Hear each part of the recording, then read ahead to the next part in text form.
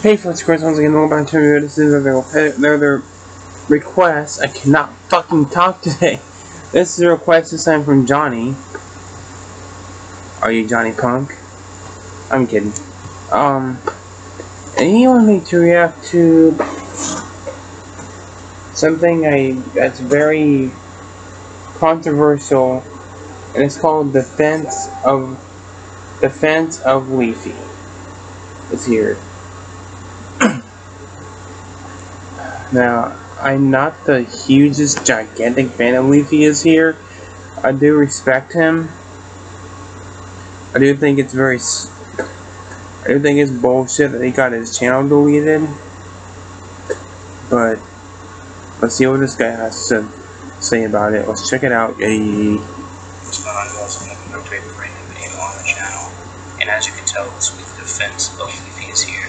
So make sure to sit back, relax, grab your bleach, and enjoy the video. Somebody you can barely hear.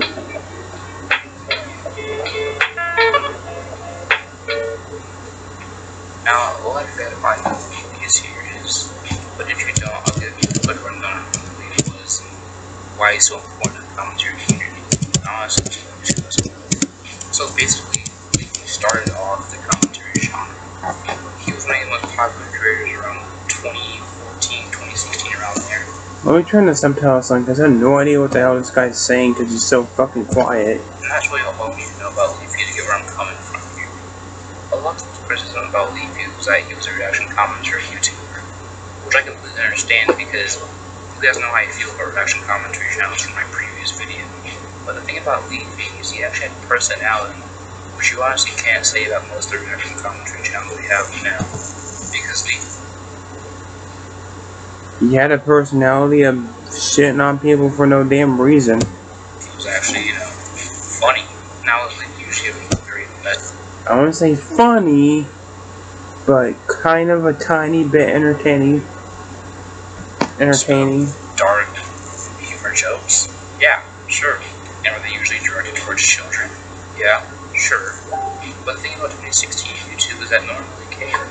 The only thing that mattered was that it was funny. When you tuned into Leafy, you weren't expecting something. Good for you, man. I really don't think he's that funny. I mean, he's not as bad as people like Ricky Berwick or DJ Cook, but still, he's kind of up there. Crazy edits and transitions and really good script. You came in to watch Leafy bully somebody for 10 minutes straight. And back then, YouTube didn't really care what you did on YouTube. As long as you weren't showing like porn or being super racist, then you were fine. And honestly, that's why a lot of people, and me included, have that Leafy nostalgia. Because Leafy represented something more than just a commentary YouTuber, but what YouTube used to be. YouTube used to be kind of like the Wild West. Because back then, you could really do whatever you wanted to. But now you get demonetized for basically doing nothing. And that's honestly why people were so excited when he came back. Because for a long time, we did not have somebody who just spoke their mind. And everything felt very commercial. People stopped trying to push the envelope and be some crazy guy. And I get why, because McDonald's doesn't want to put their ad on somebody bullying a 9-year-old for 10 minutes straight. But that still doesn't stop any of us from missing old YouTube. He cyberbullies people, man. That's not good. That's not what people watch content for, man. And honestly, old YouTube is just going to Leafy's here. It's also iDubbbz, ironically, Filthy Frank, and people like that. It was just such raw content that you can't get really anywhere else. And that's why when he came back in 2020, he was quickly banned. Because like H3H3 said, his content just wouldn't survive on YouTube. It just can't. YouTube's just way too commercial now to have people like Leafy or iDubbbz or Grady Underray or people like that. You just won't work. The sad thing is that YouTube every day is trying to become more and more commercial. Which means one day it's going to be just like TV. Now, is the direction a lot better for YouTube money-wise? Yeah, probably. But like I said before, it doesn't make it any more less sad. So, in conclusion, do I think Leafy was a bad guy? No, I don't. I think Leafy represented old YouTube as a whole. So yeah, Leafy was toxic, but so was the entire internet back then. And that's why Leafy is still liked by so many people, because he represents them. Yeah, but Leafy's fucking language is so graphic and so just mean-spirited. Like, why would you find that funny? Why would you find that hilarious? Why would you find that enjoyable? Why would you find that fun? I don't get it. Filthy Frank did it right because he wasn't cyberbullying people. Leafy cyberbullies. He literally got an autistic child, an autistic teenager, death threats, and people told him to kill himself. That's pretty fucking disgusting if you ask me.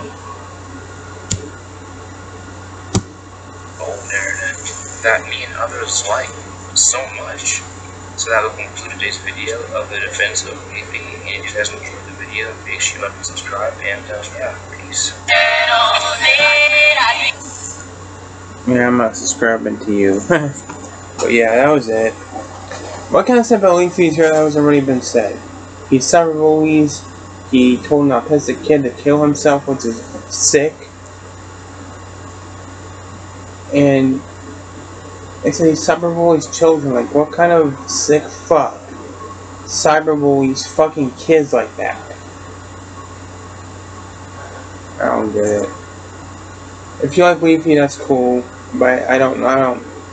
If you like Leafy, for one, I don't understand why you do. But if you like him, I guess that's fine. But he's really not my cup of tea. And you guys should respect that, because I respect your opinion. So we'll see you guys later. Bye bye. Bye bye.